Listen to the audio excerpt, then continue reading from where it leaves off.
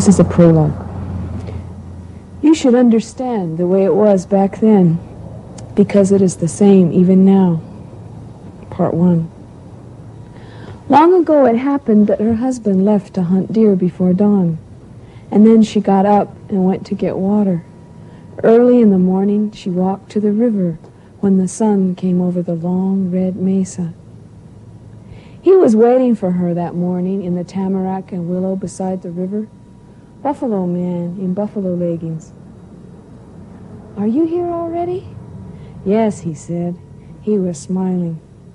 "Because I came for you." She looked into the shallow, clear water. "But where shall I put my water jar?" "Upside down, right here," he told her, "on the riverbank." Part 2. "You better have a damn good story," her husband said, "about where you've been for the past 10 months and how you explain these twin baby boys." Part 3. "No, that gossip isn't true. She didn't elope. She was kidnapped by that Mexican at Siama Feast. You know my daughter isn't that kind of girl."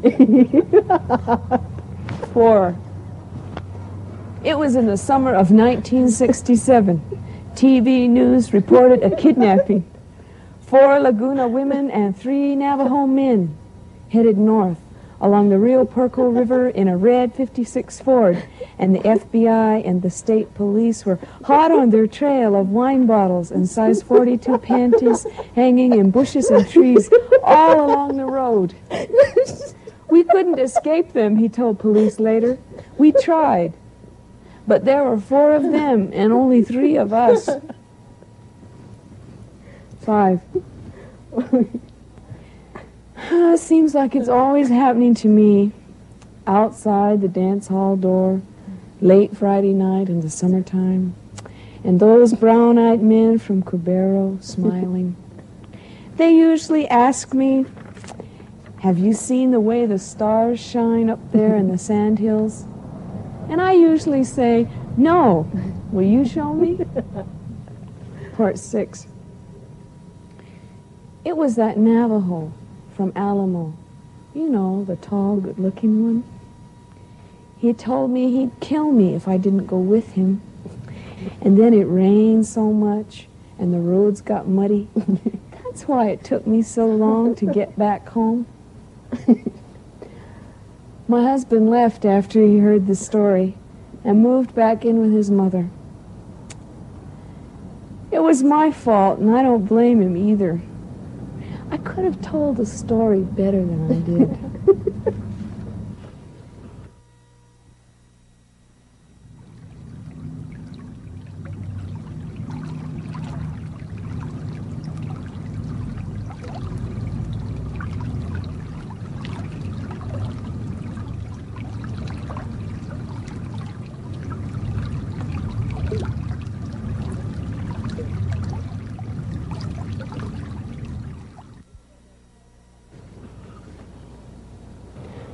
The thing about storytelling stories, if you've been around Laguna, around in this area, you know that it doesn't take any creative genius or imagination to come up with the stories like that. It's just a matter of keeping up with all the news from the last weekend, and of course one part of that story has to do with a way old time story about Cochinaco, Yellow Woman, but when I was growing up, I keep hearing these stories that were suspiciously the same, these same stories about, I was kidnapped, or she didn't really, she wouldn't really do that. So when I talk about the oral tradition, or about the way the people at Laguna take delight in relating stories of incidents that happened either just recently or in the past, people say, well, that's gossip. And in the Anglo-Saxon tradition, one of the things that religious leaders are warning the people about is don't gossip. Gossip is bad. And even now, I run into people professionally who feel that way. They don't like to talk about things and people. I don't know, they like to talk about the weather or the stock market or something. It's something not having to do with people, but It's very important to understand. It's very important to understand the function that this kind of telling and retelling of incidents has. It's what holds the community together in a way that goes beyond clan relations and blood relations.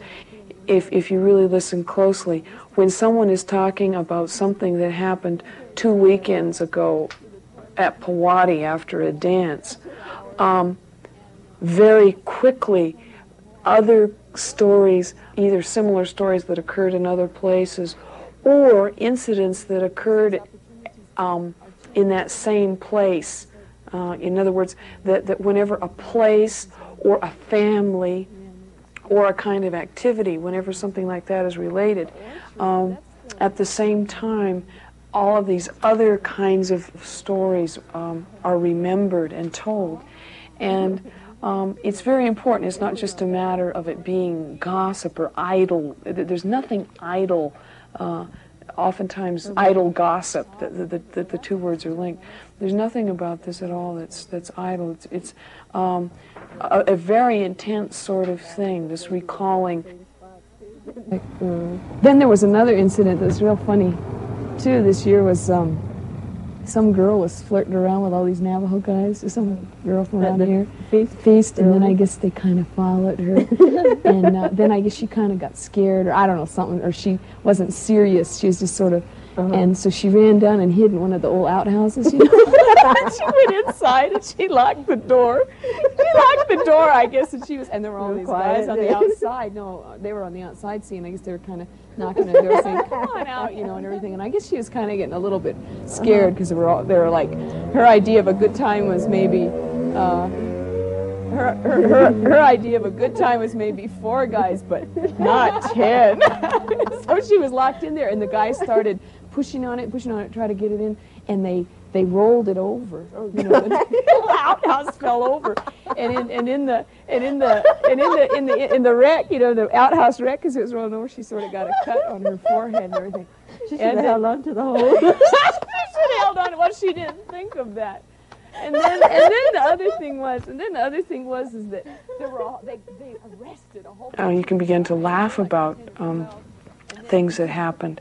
I guess that's another important function that in all of this is enabling the individual to begin to see things not just as me alone kind of way, but to begin to see one's experiences, one's fate, one's tragedies in terms of something not just yourself, but everyone else, so that it brings everyone closer, and it makes you seem much more like a part of the family or the group, and it all becomes a part of the stories.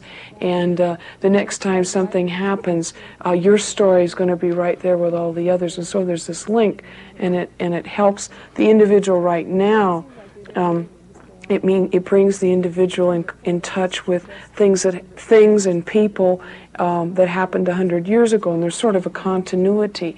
In other words, in a sense, this telling is a creating of a kind of identity for you, so that whatever kind of situation you find yourself in, you know where you are, you know, and you sort of know who you are. It's that whatever you do, that you never feel that you're alone, or you never feel at a loss for, you're never lost. You're never lost.